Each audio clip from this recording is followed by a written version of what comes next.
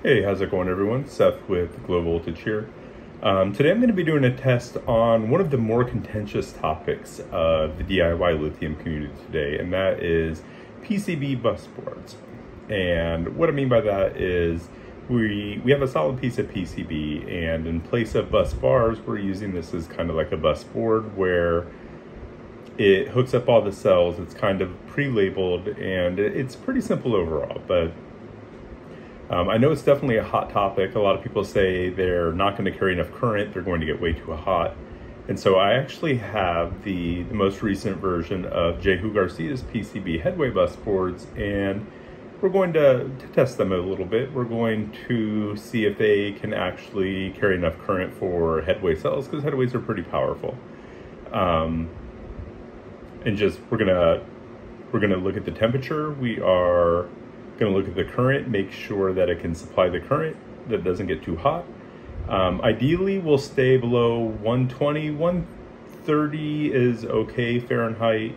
We definitely don't want to see anything in the 140s. That's starting to get a bit too hot for, you know, anything that's going to be constantly heated to that high. So, I mean, degradation, I think headways are actually rated for a maximum of around 140, maybe a little bit higher. So we're going to go ahead and talk about the bus board for a minute, and then we'll get the test started.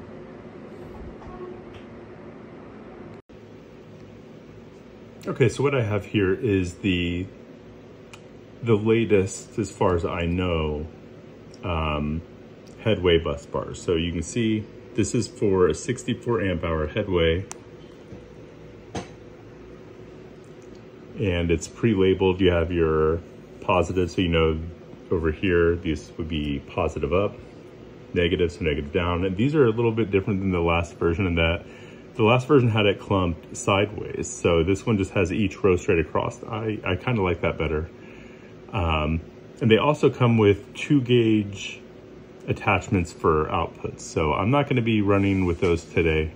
If this gets hot, then I'll go ahead and look to source some 2-gauge just so I can do it by the book, everything how it comes. But I think that what I have hooked up today is going to be fine. So I have a pair of 4-0 power wires going to a shunt, and then I have the ground. I will admit it's not 240, it's a 2-0 into 4-0.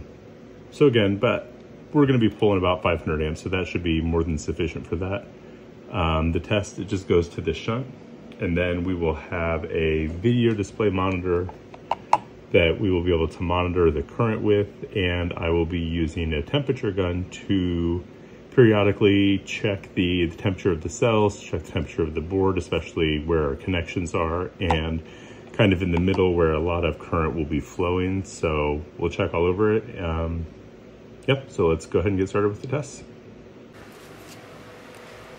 Okay, so I have everything hooked up here. I'm gonna get a base temperature. Everything is about 80 degrees Fahrenheit. Testing all around the cells. Highest we have is 80.6 degrees Fahrenheit. So I'm gonna go ahead and do 500 amps through this bank and see how the temperature does.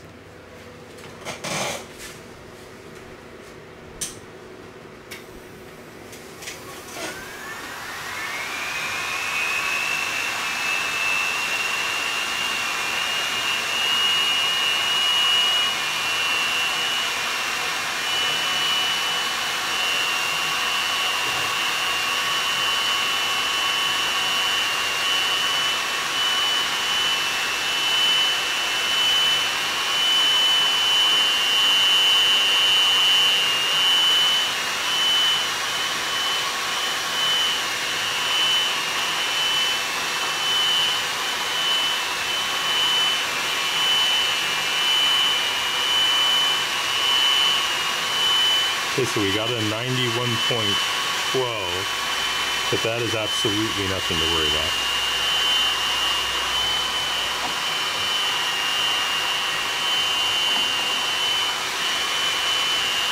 And I think that is actually, looks like coming from the cell itself, not from the PCB.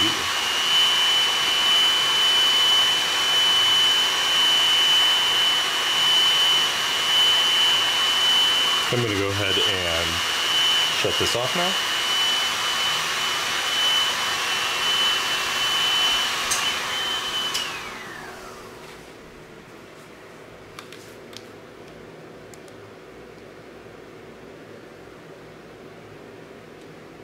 Okay, so as you can see, I'm actually very impressed. I definitely thought it was going to get warmer than it did, but it looks like, you know, after a sustained 500 amp burst for quite a while, the warmest part is definitely the cells, not the, I mean, this is cool to the touch. So there you go. It says 1,000 amps. You could already see the voltage was sagging. We're not even going to get 500 amps from a 64 amp hour headway, not above 12 volts, but we were able to get a sustained 500 amp pull regardless, and the PCB is what we wanted to test, and it did what it said it would. It did actually pretty well.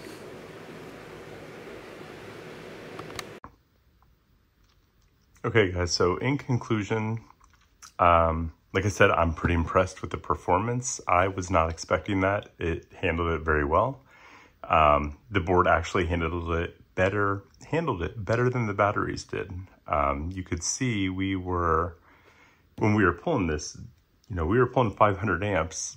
The batteries themselves, they couldn't handle 500 amps, but that's irrelevant as far as the amount of amperage going through the board itself.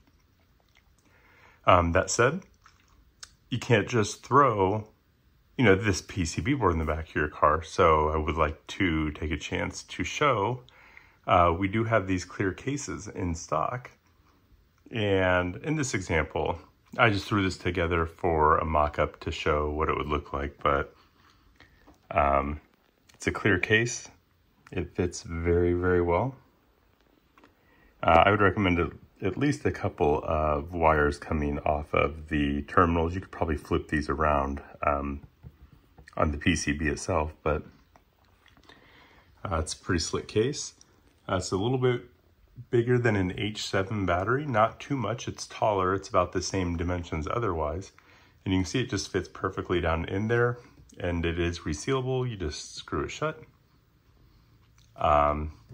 Big beefy M8 terminals here and here. So then you just basically wire it up to this case, seal up your case, and then much easier to mount, and you are good to go. So, you know, I mentioned I'm not the biggest fan of headways, but I know, you know, it's what a lot of people are doing. So if you're doing it for the DIY experience, or, you know, whatever circumstances has you required to do a headway bank,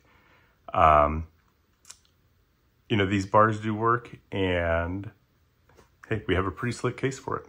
I will leave that link down below. If you have any questions, just let me know.